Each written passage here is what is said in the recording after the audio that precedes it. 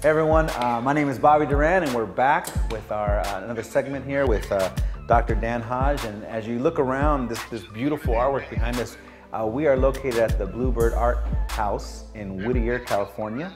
And this is such a great place to come and check out some of the artwork, and they're known for having events here and things like that. So just look that up, bluebirdarthouse.com, for some information on that.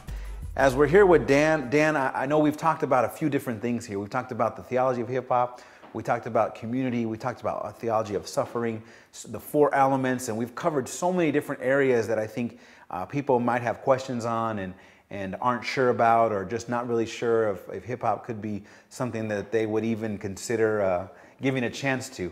And so with all those things in mind, can you help us understand, like, what's the best way, what are some known practices, what's the 101 for even just how to engage a hip-hop community, a hip-hop culture? What are some ways that people can do that? I know we've talked about meet people where they're at to even have a conversation, but what are some ways to engage the hip-hop culture? Absolutely. I think, and that's really a really good question as we're thinking about, how do you really begin to think about a mission or a missiology towards this community, partly because it's really a largely unreached people group when you think about this from a missions perspective. Entering into a culture or society is always a big step for most people. And right now, what I'd like to do is kind of address somebody who just doesn't know anything about it and just coming at it kind of from like, what do I do? I wear Birkenstocks and Uggs, and I don't know how, much of that is, hip hop. Well, I would say if that's who you are, is to really, there's plenty of folks around that you can ask questions. Show up to a venue. Start with a spoken word event where you can just kind of come in and gradually ease your way. There's plenty of events that show that. Last, a few weeks ago, we had a book signing and I had like 5 spoken word artists, and I had several friends who, kind of fit that criteria come, and they were just blown away. Like, wow, I never knew this was another side of hip hop. I never knew that this was a part of this. They were thinking, I'm going to come in, I'm going to hear these 12 guys up on stage shaking white towels, going, ooh, you can't even understand anything. And I was like, well, that's an element. But start with something, easy, going to a coffee house and listening to some spoken word. And then afterwards, those artists, they love to talk. Yeah. Hey, how'd you get into this? What's happening? What's going on, And I think that's one of the places that you can kind of engage in, because then from there, you're able to kind of begin to move forward. And you want to find some people, and this is where I would say, this is where it's going to be up to the person to be vulnerable to actually go in and actually establish that, because it means that you're going to have to put yourself out there on the line and get into a culture that you may not be necessarily comfortable with. The other person, you've got somebody who's maybe already in the culture, but they may not necessarily, maybe they've stepped away from it. I know I did that for a while. I was in the hip hop culture, I came into the church, and I was completely Christ against culture. But then as I was coming back, I just started asking a lot of the kids I was working with, just like, hey, tell me about your experience, and where do you go for this? And let me come with you, and let me listen to some of the stuff. And it's engaging in that you'll begin to, if you're open-minded enough, to learn about what it is that God is actually doing within this culture, within this society. Now, I will say a caveat. Hip hop is a spiritual society, a spiritual community. It's not all Christian. And so you're going to see elements of Nation of Islam, 5%er theology, Rastafarianism, mysticism. And so if you're not prepared for that, that can throw you off and really turn you off really quick. Now, for me, I'm comfortable with those. I don't necessarily have issues per se. I don't necessarily agree with everything, but that doesn't necessarily, for me at least, as I look at missions, preclude me or stop me from going into a culture just because there's something that's like, oh, that's foreign to me.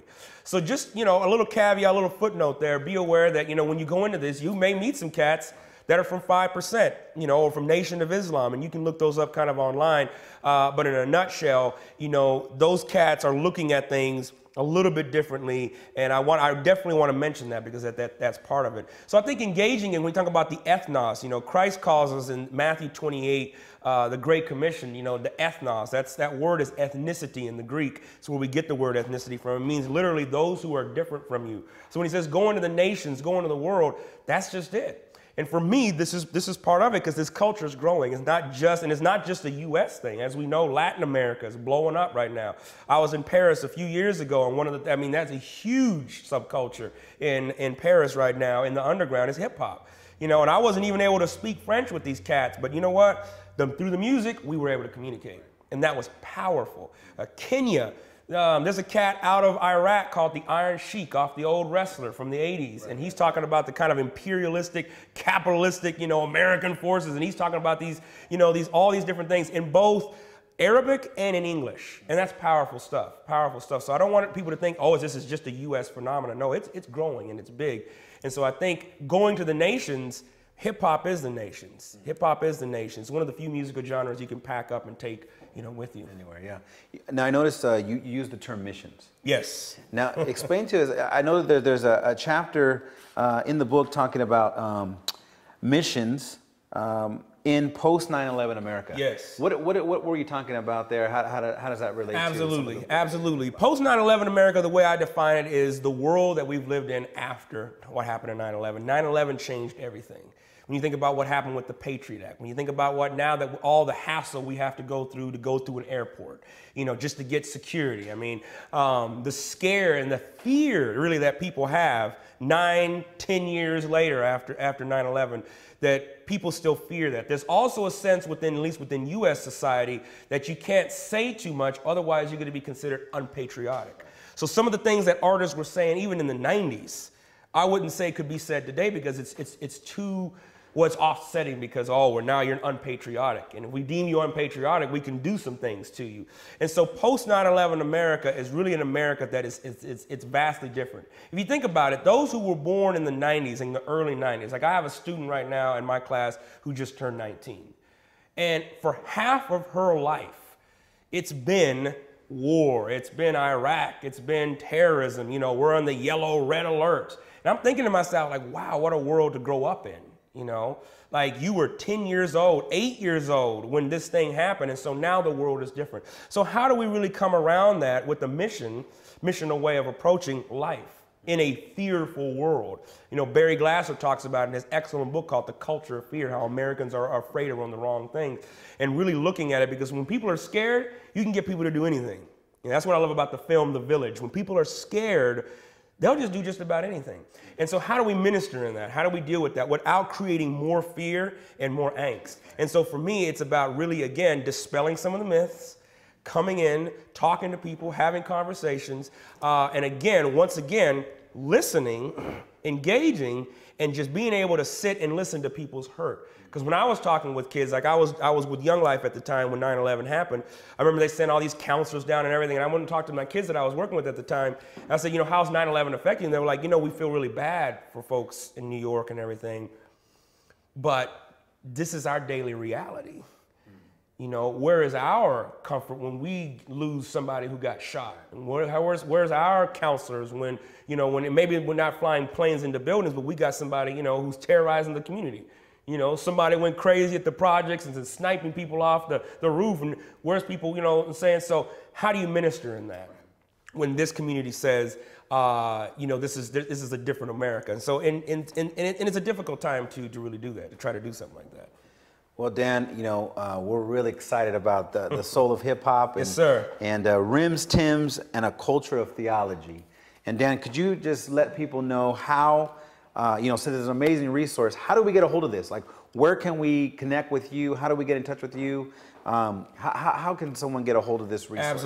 Absolutely. Well, you can go to whitehodge.com. That's whitehodge, all one word, .com. You can get the book there on sale for $15 on our website. I am on Facebook. Just look at Daniel White Hodge, and you can look me up there. I have a blog at Conversant Life as well. You can look me up there. I'm always blogging about hot topics. Just talked about, Bishop Eddie Long. All right, so you can go there. You can look it up. And if you say, well, oh man, I'm old school, it's in Barnes & Noble. It is at Borders. There are places like that. But if you want to support a brother, whitehodge.com. Come check us out, and you can get your copy. Thanks. Well, Dan, thanks so much for taking some time to just go a little bit deeper and hear the heart of what you were thinking in creating this great resource.